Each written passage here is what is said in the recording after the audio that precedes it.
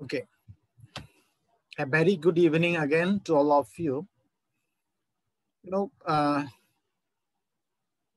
First, let us wishes for our good health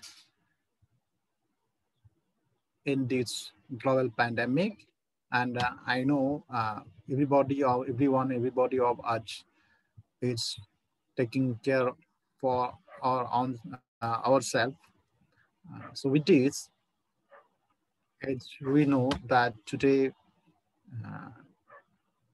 we are after having several sessions of different courses of postgraduate diploma in sustainability science.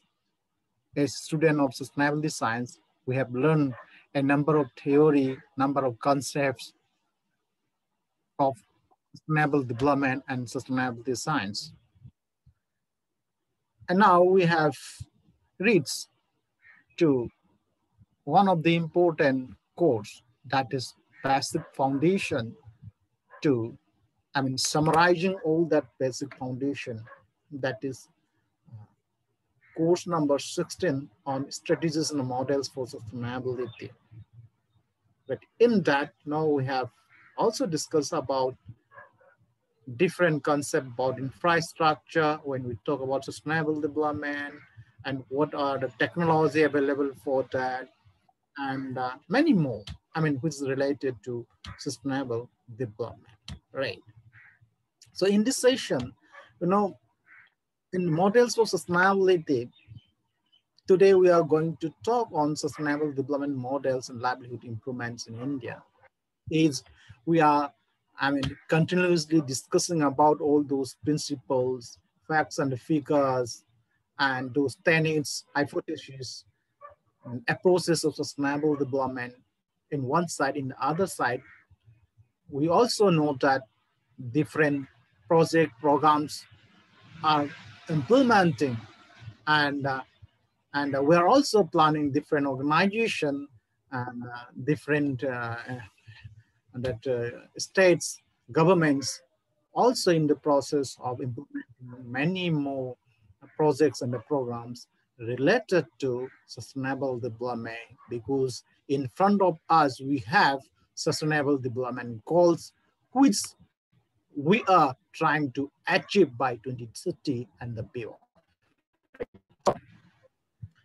Today, in this, relooking into those stories is a models. And today's session, I will try to bring back. Now, I know most of you must have read our study material, self-learning material, and today I'm not going to update anything on that, because when you talk about these sustainable development models are very conceptual, basic foundation. And what we are going to talk about the existing models in India, as I told in the beginning also in differentiation. And when you talk about the sustainable development models in India, India cannot have a single models that can be applicable across India. So looking from that point of view, in our study material, in our course, we have identified three major areas, region. One is in mountain region, as you know, Himalayan region. Other is, when you look into a mountain region, also some of the remote region, as we define remote in that time. Nowadays, I feel it is no more remote, like places like tribal areas and places like Northeast. They have different way of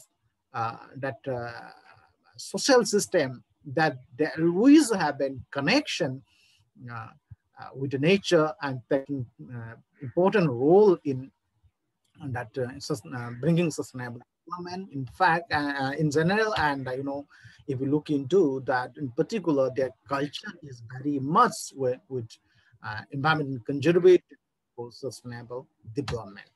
So if you're looking to the southern part of India, most of the southern part of India as a representative sample, we can say that we have vast, that long stretches of coastal, right?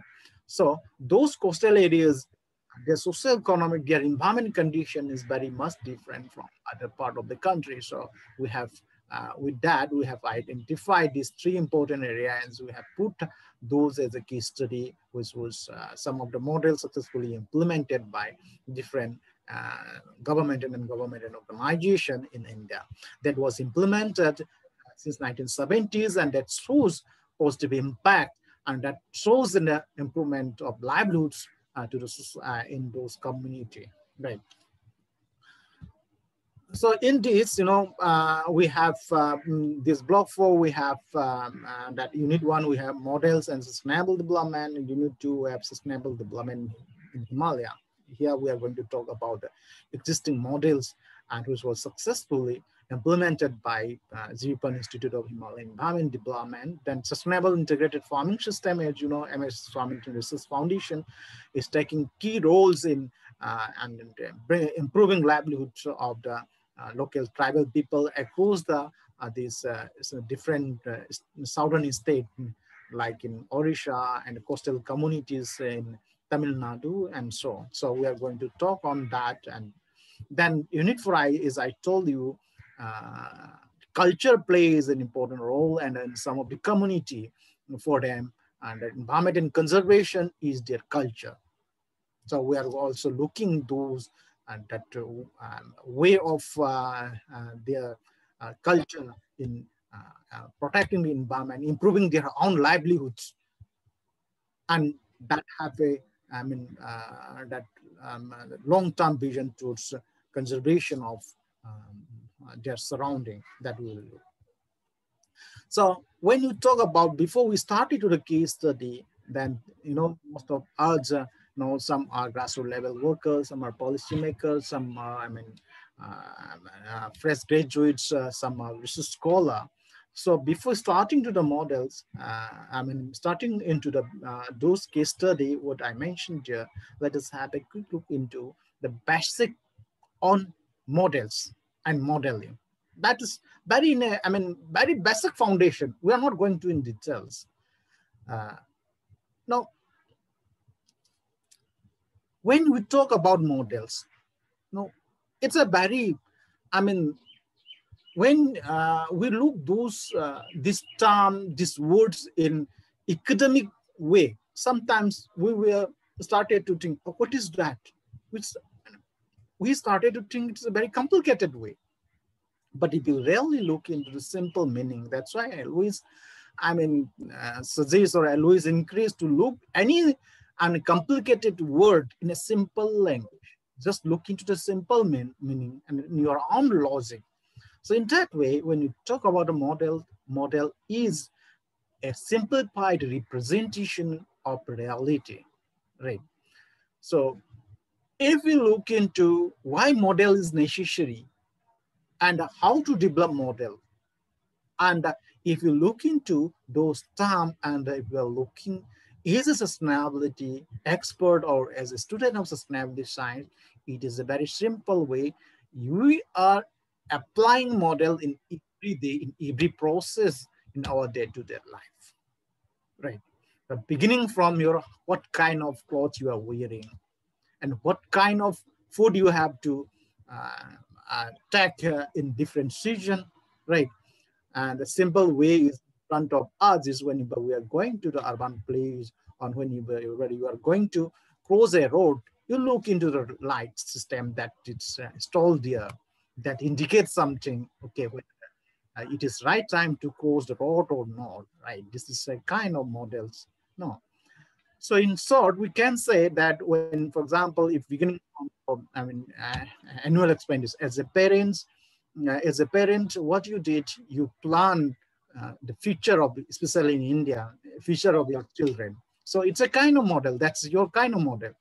You look, you have your own vision for achieving those vision, and then you plan accordingly. That's a process of modeling, right? So in that way, you can't quantify, okay, if I save this much money and in a year I can save that this much amount, when my children reach in that 15 years or 16 years, they may need this much amount. So in that way you plan it. So in short, what we can say that a model, the output of the model is that it can give us quantification of all those results, the extrapolation of result to different situation, future trends, right? So when you develop or when you're planning, as I told you, in a simple logic, model is your planning, right? And to visualize yourself. So to visualize or to have a long-term plan that, what we have seen into, I want this is my objective. That means, for example, you want to groom your children or you want to construct your house in under 10 years, then what kind of house and how much money you want to spend on that. So accordingly, you have to start. That means first your objective is output. So basic component of developing a model is output. First is output. You need to have an output, means it's a vision, your ambition, your objective. Then accordingly you put input, right? What you have to do. Then what is the scope of that? Now, how you have to utilize that? Then application, how to apply it, where to apply it. So these are the basic components of that model. Then if you look into the stages, you can look into let us look in a very simple logical way. It can develop in 3 stages. One is development. Development is you visualize, started to think on. Thinking is a concept. You develop the concept, right? For example, you want to see your village as a sustainable village. You started to develop, okay, if I want to develop and my village is a model of a sustainable development, sustainable village, then you started to bring a concept. You started to talk with some of the people. Then we want to do in this way. We have to do in this way. Then evaluation. Then you started to analyze. Okay, we want to do that. If we put we bring this input, and this has to be done. This has not to be done. This kind of analysis is start after developing those concepts. Then you start application, means starting the process. So these are the basic fundamental stages of developing a model. So again, if you technically look or academically look, you can see models in various way, right? Depending upon the specific purpose you are going to use, specific situation you are going to develop in that way. So it can be of conceptual type, when we are talking about maybe empirical, conceptual, physically based, or mixed. We need not to go in details. This is only, and when you are a student of sustainability, as an academically, we need to understand the basic foundation of those areas. That's why we are bringing this particular unit here. The integration type, when we talk about sustainability, we have to understand different aspects in a holistic way. Here, this kind of model play an important role.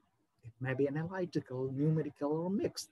Then mathematical type, that is also stochastic, deterministic, spatial type. This is also very important for the student of sustainability, right? Then temporal type, static, dynamic, or mixed. And for example, then that's why when we talk about watershed management also, which we always talk about adaptive management, adaptive process. So in that way, we can such kind of model, when you do that temporal type, it can look from temporal type, right? So these are the types if you look from those from academic view, from the lens of academics. Then in really, if you look as a student of sustainability and in the areas of sustainable development, it is better to look into this way. Because when we talk about sustainable development, sustainability model, first point is as an expert, you have to develop the model, then you have to visualize it, and then you have to show to the people. As I told you, as also we have already discussed about different processes, beginning from awareness, to the involvement people and more. So if in that way, then and then what kind of information you need to be, bring or to show to the stakeholders, right? So we have, when we talk about developing in sustainability or looking towards sustainability or stakeholders, is a very varied. It may vertically be looking also, then people's are, from different background. Then if you look different background, there may be research scholars, there may be common people, there may be policymaker planners. So in that way, it can look into quantitative models, that pictorial visualization model. This is very important when we go to the grassroots level to convince that local people. Then conceptual model. This is important to show to the policymaker planners. Then first one, quantitative model is important for the technical people, means for the scientists, and even we can say for those policymaker planners. Then standardizing models is also very important. It is also for people, technical people, like academic technical. Then physical models. These are some of the, way of that categorizing the model, right? So I will not go into then I will not. So, and in the first course, we have looked into some of the general models on sustainable development. I am only bringing back so that we can link with today's what we are going to discuss. So in that, 4 basic models we are discussed. The first was 3-pillar model. The second was the capital stock model. The third was the prism model. The fourth was the IGNOU model. Many more models, but in a general way, if you look into the basic foundation of sustainable development, these are the very common and these are the very famous models. If you look into the 3 models, if you remember that thing, it shows that model explain about the interaction between the 3 pillars or environment, economy, and society. Right. So whenever you develop a model for sustainable development, you have to look those 3 basic foundation, the relationship, right? And that look into the intricacies of these 3 important pillars and its sub-pillars, right? Subcomponents. In the same way, the capital stock model, we talk about that when we talk about the economic growth, especially in economic growth, that we are looking for for achieving those. And when we're talking about sustainable development model, looking from the this economic point of view, we have to understand this. It was developed by World Bank 1994. Then we talk about the prism model. So these are the basic model. It is what I can say that this is depending on the level how you are going to use. These are the simple modified model of what we have seen here: social, environment, economic pillar. There is a modification of those models. Lack of sustainability, this is very much fundamental, because when you talk about sustainable development and whatever happening in pollution, environment degradation, it is the interaction, the relation between ecosystem and the people. When this relation is back, or if there is imbalances in this relation, then we may not be able to achieve the sustainability, right? So that model of IUCN 1994, Act of Sustainability, explain the relation of that, how ecosystem is important for people and how people is important for ecosystem, right? So when you talk about another point here, we have to remember is that sustainable development and being sustainable are 2 different characteristics of the complex heterogeneous system representing society and the environment. The reason why I'm again bringing here is that sometimes we feel that sustainable development and sustainability, the term sustainable is same. In fact, it is not if you look literally. And not only that, if you look in it logically also, if you look in, how to understand, how to use this, or how to understand this principle of sustainability, right? So in that, then sustainable development is a process. And sustainability is the goal of sustainable development. So that's why we have sustainable goal 17 SDGs to be achieved by 2030. In that, our goal is a sustainable planet. And sustainable goal is a process, so we have 17 different goals. The sustainable development is a process. That's why we have different goals of different areas. So when we are implementing, or we are trying to implement, we are trying to achieve our goal of sustainability through the approach of sustainable development, through the process of sustainable development, we need to measure the process from time to time. What is the process? Whether we are able to achieve our goal. That is why. And in which area, what kind of model, how we have to achieve it. So that's why here we need the modeling, right? And some of the selected model in India, as I told you, one is Himalayan region. We have Trekkan, coastal community, and cultural landscape. So if you look into Himalaya, Himalaya play an important role in this climatic climate of the Indian subcontinent. And moreover, India being an agrarian country, basically we depend on agriculture, so the role played by Himalaya is very, unique, right? And if you look into that, as a sustainability student, when we started to think about that Himalaya, you must have seen from Jammu Kashmir to the Arunachal Pradesh, the inter-northeast, from to Burma, that hill, that mountain ranges, hill ranges, they also include that in Himalaya, right? So when you look into the mountain, you will see that there are a lot of diversity in your climatic condition, right? Even in 500-kilometer stretch also, you will find out diversity in climatic condition, microclimatic condition. In the same way, when we have that climatic diversity, environmental diversity, and definitely we know that there are relation between environment and culture, right? Culture created the environment, and environment created the culture. So in that way, automatically diversification in culture also. In the same way, their livelihood condition, it's, diverse. And if you look into physical condition, landform condition, and the social complication, when you talk about sustainable development in Himalayan region, there are some opportunities also there. In the same side, in the same time, we have some, limitation also there. Say, let us see that environment and diversity.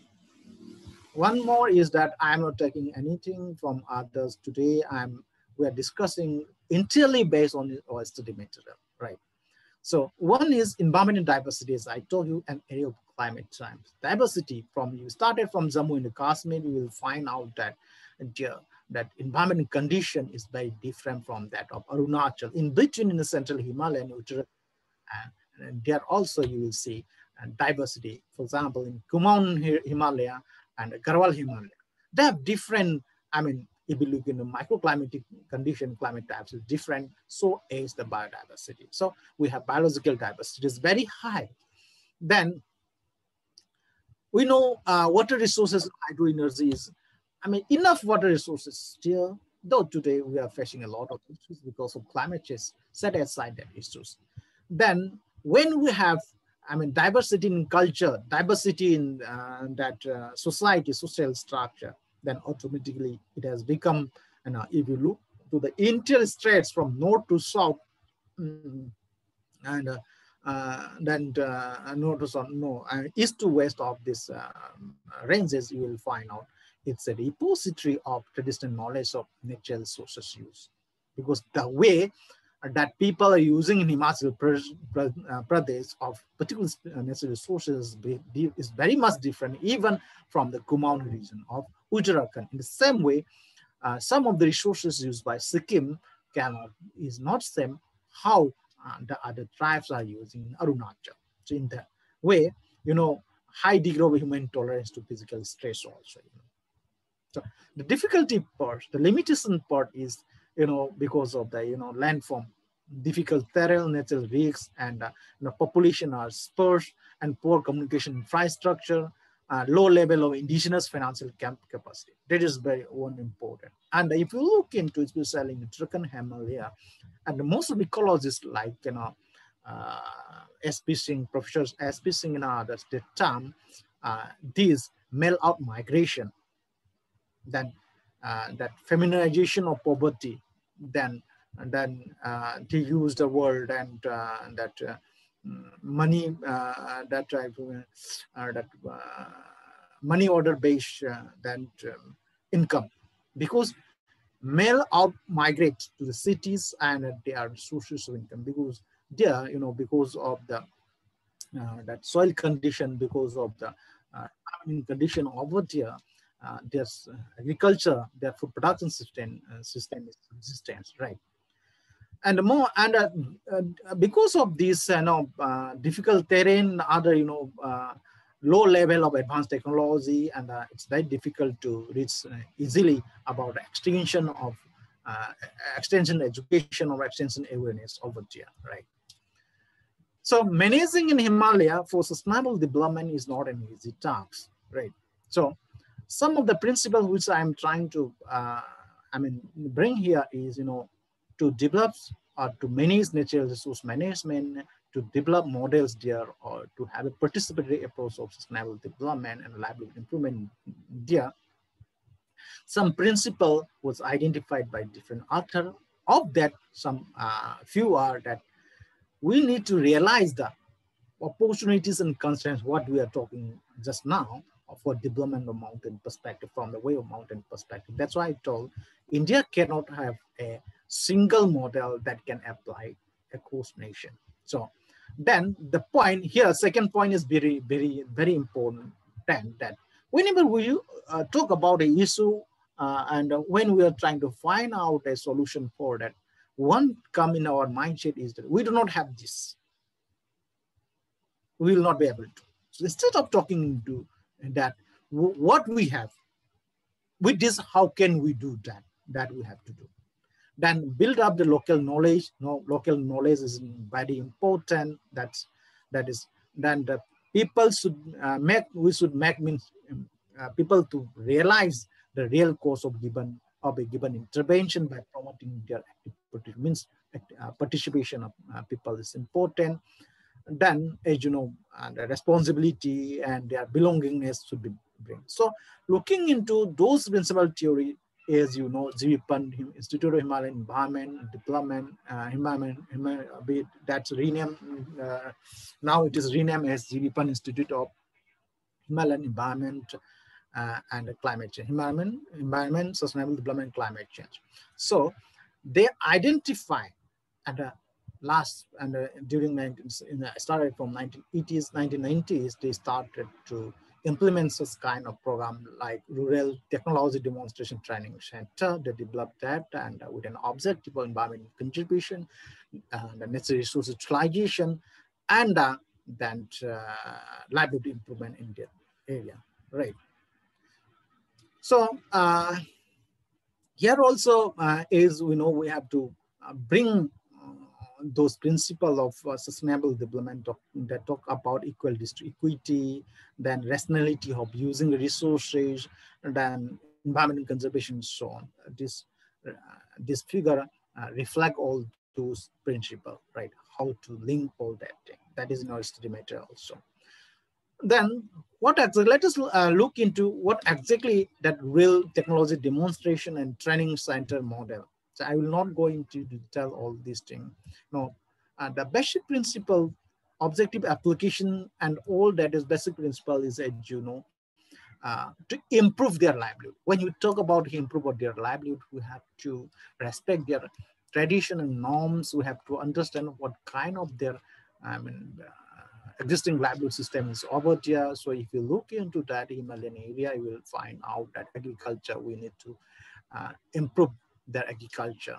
So the objective of that model of RTDTC is to develop participatory, because when we talk about such kind of terrain environment, it's very difficult to make it success without community participation. So participation should be there, and should be was the main objective. In fact, it is in one sentence what they are saying, that the basic principles, learning by doing. So in the process of implementation, then they will learn, and in learn also they will do that, right? So and that was applied in few district in Teligara, Rudraprayak and Chamoli. And the technology, 4 technology they use. One is protected cultivation. Second one is organic compost and biofertilizer.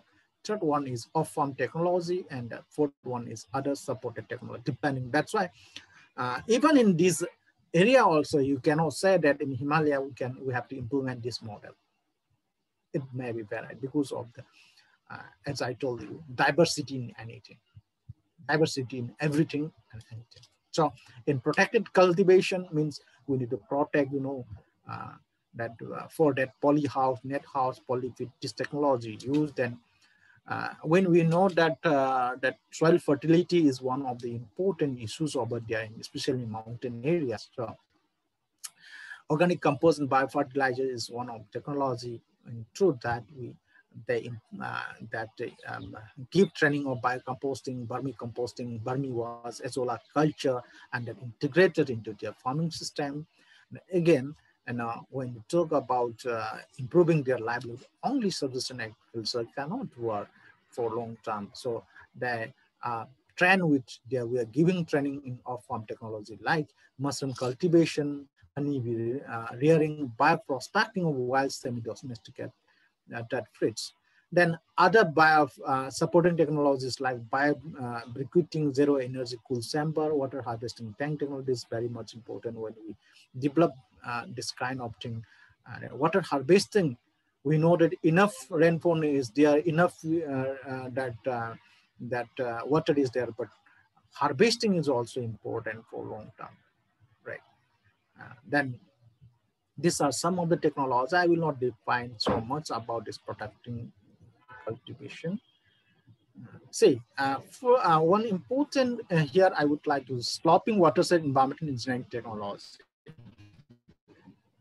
This is widely they are using this kind of technology whose this Himalayan range,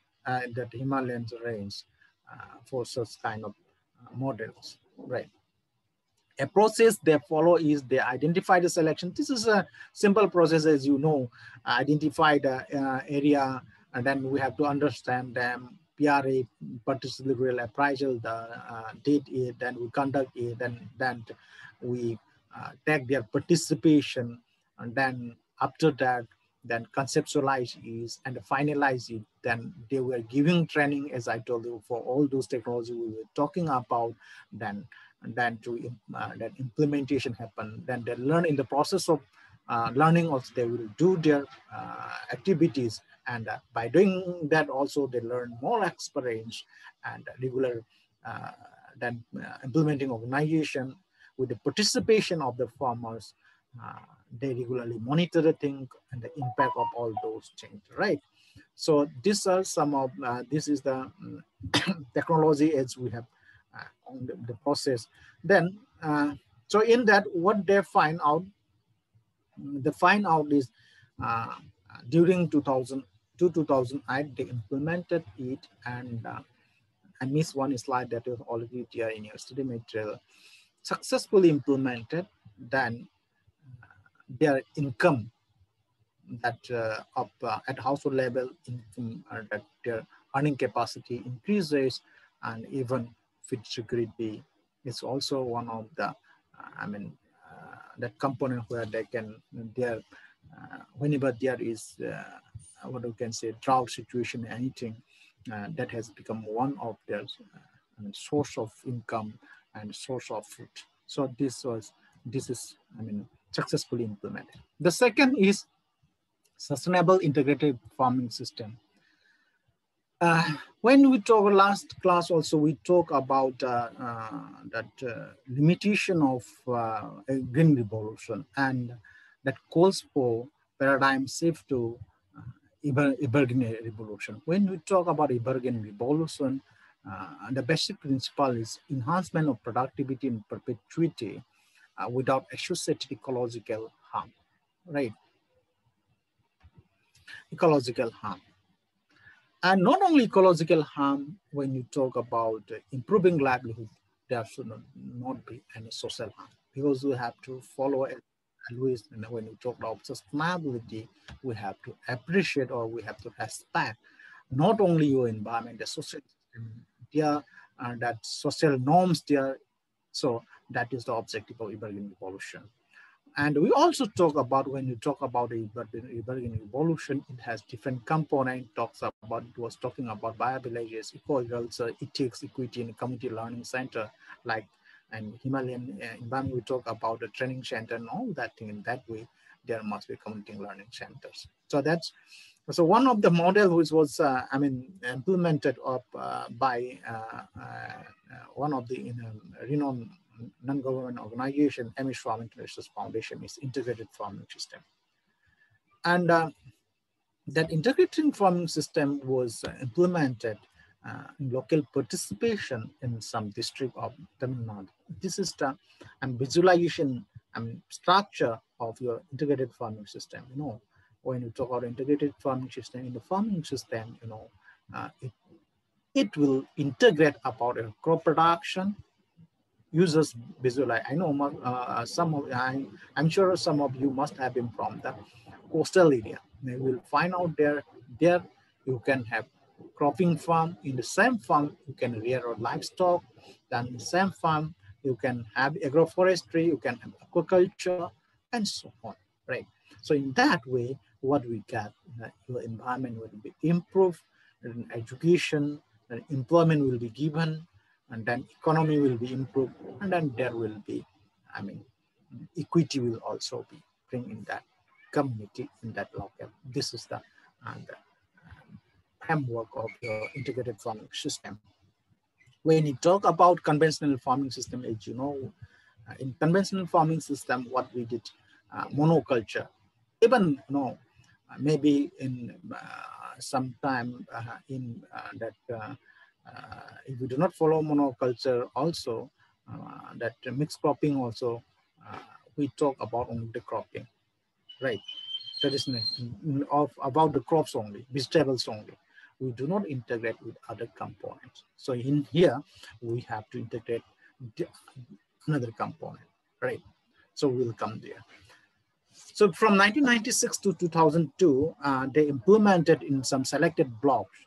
But I will not go into this objective. See, this is how it works.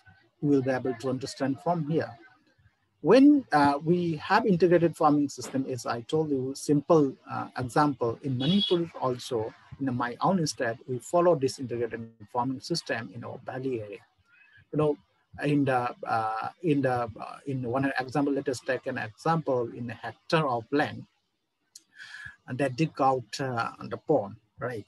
And all that boundary of that particular field, that particular hectare of land, the boundary, they will make the pond, right?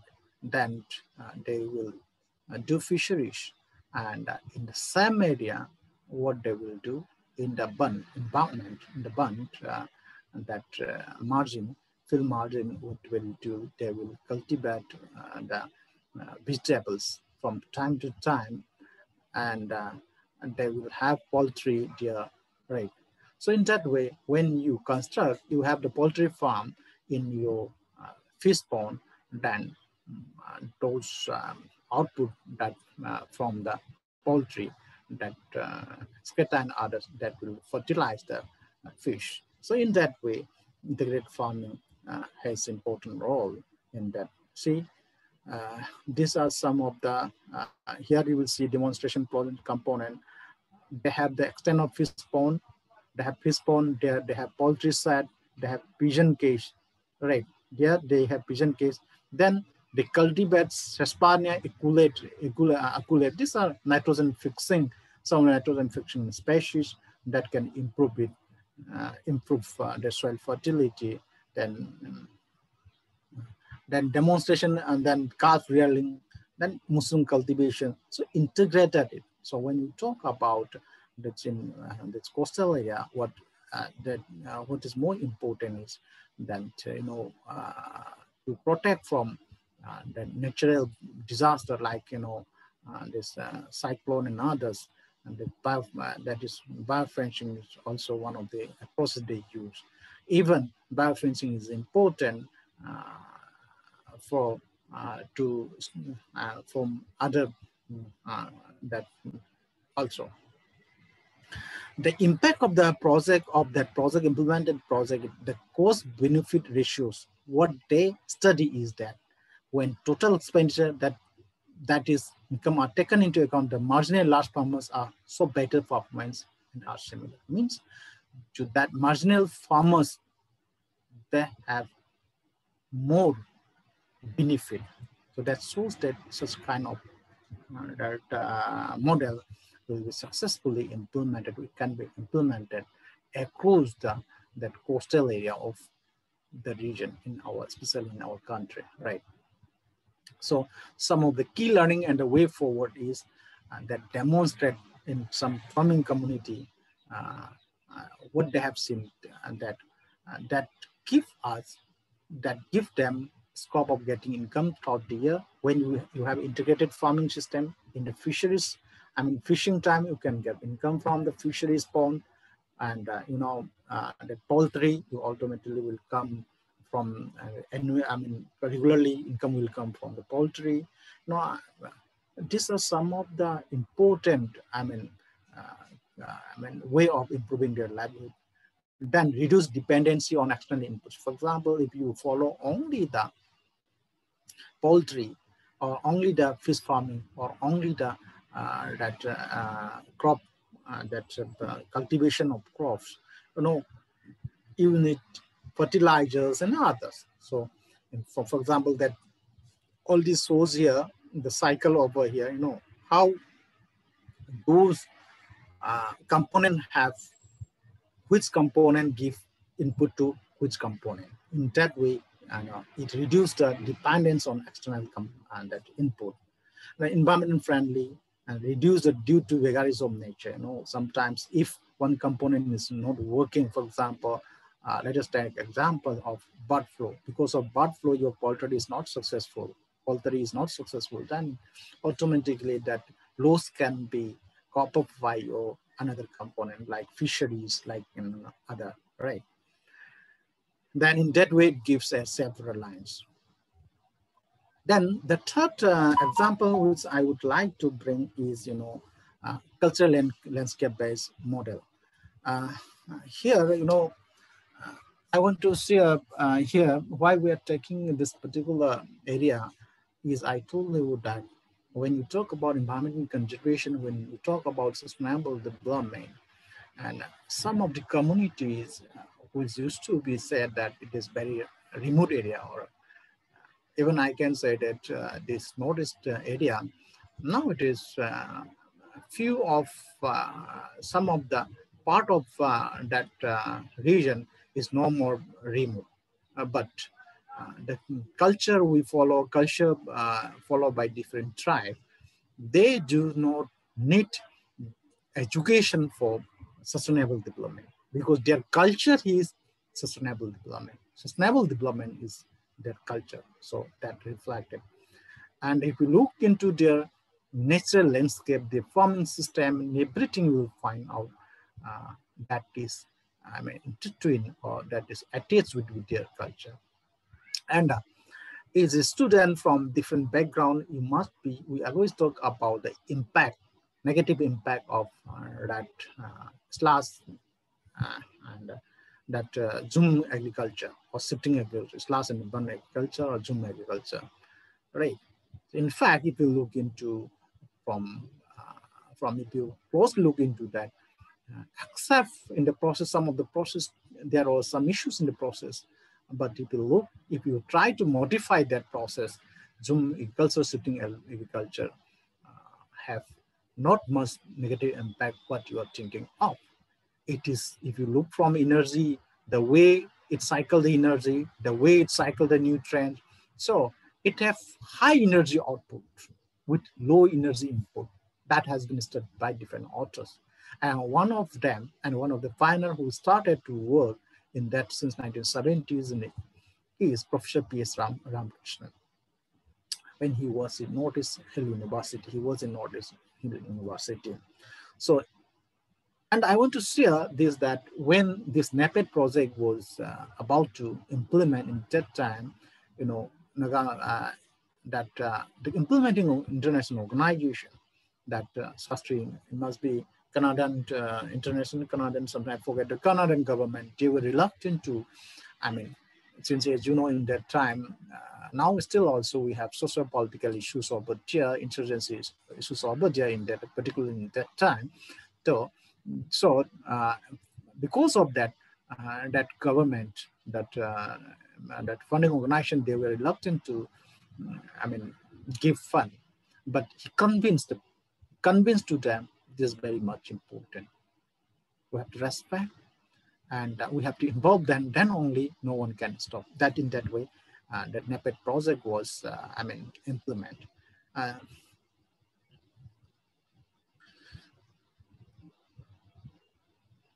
So in that,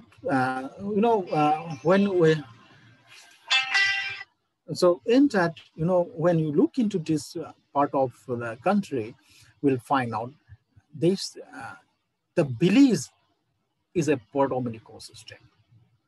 An ecosystem composed of, there you will see that ecosystem is your village, your forest ecosystem, and your agricultural crop, the agricultural area, cropping area. And their livelihood is the output of the interaction between these different components. So that is why for them, that sustainable development is our culture. When they talk about, for example, when they talk about, okay, let us, for cutting a particular species of tree, they will not easily, cut that. The another limitation in that, the another limitation is, because of the increased human population and others, this is one of the limitation or this is threats to that culture of sustainable development. So how to make it, those threats into advantage? That is what Professor Ramakrishnan did it. So in that, in those form of agriculture, two ways he looked. One is incremental pathways. In that, one has to build step by step upon the traditional ecological knowledge available in the society, so as to avoid drastic change in land use system that may lead to social disruption for regions that may be ecological, social, cultural. Because when you say that, this is example, simple step way. If you say that, don't do slash and burn agriculture, they will not easily accept you, because that is part of their culture, right? So in that, there may be social disruption also, ecological or that cultural disruption also will happen. Another is a counter way. Then wherein one follows the ecological contours of the landscape, but to create appropriate agroforestry model with a view to effectively integrate ecosystem as part of an overall landscape management strategy. Right? So the point here is that one is an incremental way we can integrate our modern way. That's I told you that the threats, increasing human population as a threat to, and that sustainability, their culture of sustainability, if we blended their culture with the modern technology, then that threats can become an advantage. So integration is important. That is what this Professor Ramakrishnan used, right? So this, from this you will find out linking that ecological social system that very much exists there is. One is the ecological box and a social box, right? Ecological box, what do you know? And system were important is when we talk about that agriculture system over there, you know, you have to look in from at the plot level, and plot level agroecosystem analysis needs to be done. That plot level agroecosystem, when you analyze that, you will find out that social response, social that relation with the society at plot level. Then that society response is then you, I mean, in that way, forest system analysis, you look into forest. So in that way, this ecological boxes and social boxes, as I told you, three important is your cropping area, the other is your delays, the third one is forest. And so the forest component, cropping component, when you talk about that agriculture in mountain area, then there is a always close relation with forest. So not only in the Himalaya, this our northeast area, but if you look those agricultural system over there in this Himalayan track, you will find out that the relation between this forest component, agricultural component. Sometimes in, you know, even in Himalaya also, you will find out in a village, one part of northern or upper part or second, they will they will leave it for a season without any plantation, right? So that cycle they used to take, right? So in that way, there is intricate relation between ecological boxes and social boxes. So in plot level, what is relation? Sustainable livelihood is happen in short term when we look into from in this short term benefit sustainable livelihood. When you have sustainable livelihood in short term, then if you are repeatedly following those model, and in long term it gives sustainable regional development. As I told you, and here when we talk about this model, you have to understand the issues over here is that when there was not much population in there, you know, here said you will feel in Zoom cycle, you will find out first here you will find out a cropping phase cycle, then freshly abandoned. First year all fallow, second year fallow, third year fall, 4-year fallow, 5-year flown, and cropping phase, right? It is after 5 years. It is to be after 10 years. So it minimized, suddenly minimized. Because of that, when it is naturally, no, here you do not have any external input. Whatever they follow this cycle is when you live as a fellow for another 10 years, 12 years, that automatically the soil become fertile. But when you reduce this gap to 3 years or 4 years or 5 years, then you know fertility will have a question. That's why there is a need for our blending the technology or introducing modern technology. And that also we are coming to the that also. Then I will show you. We'll directly come to NEPED model. Say the beginning setting is an ecological journey. When you implement that thing, what he see was that first in that village, in that particular area, they identify, they look into what are the traditional value species, what are the scientific reason behind that they have studied, right? So based on those, then they reorient or reintroduce to their cropping system. In that way, that particular project building upon traditional agriculture in Nagaland was implemented by that Association of International Institute of Rural Reconstruction is the first international funded development project ever in Nagaland in 1994, right? So it was introduced in two phases. First phase was 1995 to 2000 is Nagaland Environment Protection Economic Development, and phase two, it started from 2001 to 2006 as Nagaland Empowerment of People through Economic Development. So why I was not explaining all this is that you will be able to read easily, and these are common concept, right? So the main aim when they introduced in the first phase was to develop sustainable management of land based by the intensification of slash and urban cultivation system using Nagaland. Second, the strategy chosen was farmer-led development, because we cannot let that development by scientists or technologies.